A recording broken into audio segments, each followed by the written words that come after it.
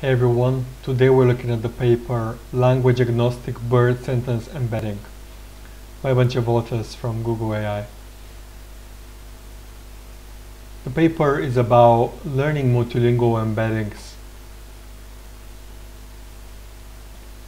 One popular approach that has been proposed previously to do this is to just train a BERT model on large amounts of raw monolingual data in large number of languages, and then you can obtain pretty decent embeddings.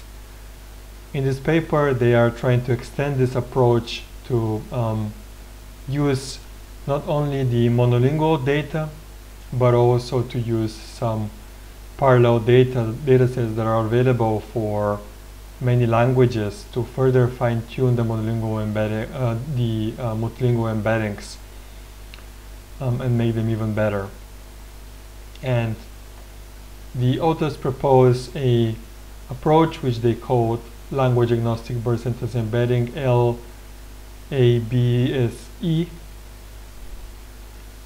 and they tested on a number of multilingual embedding tasks, in particular focusing on retrieval tasks such as mining for parallel sentences in row corpora, where they show improved performance over a number of baselines.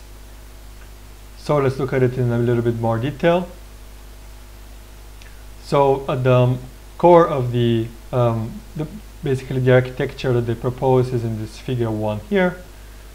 And first of all, you have a pre-trained BERT model trained on a lot of languages using the masked language modeling objective.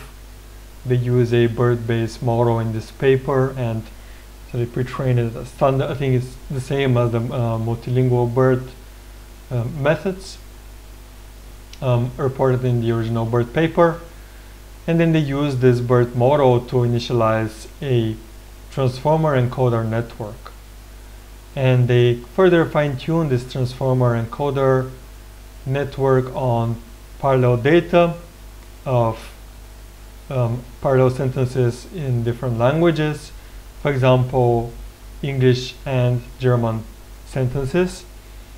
So given that you have, let's say, 2 of those sentences in English and in German, they pass those through the same transformer encoder network, which produces some sentence embeddings, and then they have some loss function which basically allows them to fine-tune this transformer encoder further on these parallel sentences. So this is how it works basically, and the authors trained this model on about 110 languages, I believe, and it's a lot of data. And all the languages are depicted in this figure here. So you have, obviously, English is the biggest language. In blue you have the monolingual sentences, and then in red you have the number of bilingual sentence pairs from English to whatever language you're training on. And so you have a lot of monolingual data for a lot of languages, and then you have some bilingual data as you can see in the red here. And then also interesting, well, for many languages you don't have much data at all in comparison to English. So they train on all of these data, first on the monolingual data and then fine-tuning on the bilingual sentence pairs to obtain their final model. Their final model is kind of standard, following the standard BERT-based architecture. They have some special sampling methods which you can read more about in the paper, and also their final model is using a BPE vocabulary of size about 500,000 tokens. So pretty massive vocabulary and massive number of embeddings are learned, which is probably necessary to be able to cover the huge diversity in all of these languages in terms of vocabulary and writing systems and whatnot. So moving on to some experiments, the authors test their embeddings on a number of multilingual alignment benchmarks, first of all, such as the BUCC task, which is basically you're given a bunch of raw data sets, let's say raw French and English sentences, and you're trying to identify, find the most likely English sentence that has the same meaning to each French sentence, and the same for other language pairs.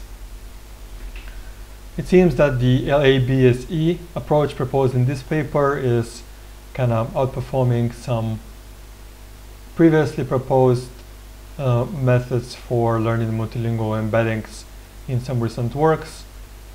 On this task, as well as on the UN dataset, where they test on the task of parallel sentence retrieval, basically trying again to reconstruct some parallel datasets from basically, if you imagine you have your parallel datasets and then you shuffle them, and then you don't know which sentences belong to which ones, and you're trying to reconstruct those. And the LABSE again seems to outperform some previous methods for pretty much for all datasets. Another task that is interesting is the Tatoeba dataset, which is again an alignment task where you're given 1,000 English sentences as well as 1,000 aligned sentences in about 112 languages. And then you're tasked again to extract the parallel sentences from this data. Parallel sentences in the correct for each language. So for each 1,000 English sentence, you have to find the correct translation in each of the 112 languages. And again, it seems that the LABSE model outperforms kind of the previous state-of-the-art approach by about 18 or so percentage points here, which is cool. And the authors do also various analysis of this new multilingual model. Basically, they show that it seems that this new model works particularly well for the low resource languages, or even it can work in cases even when the languages have almost no or no resources available at all. Still, you can get some performance using this approach, which is cool. And so this is due to the fact that you're combining this training on monolingual data as well as on parallel data. At least that's my interpretation. So this combination seems to be beneficial. But also, indeed, in this model, the authors do use a huge vocabulary. So they're using 500,000 tokens in their vocabulary, which is very large. And this also might be contributing to this success.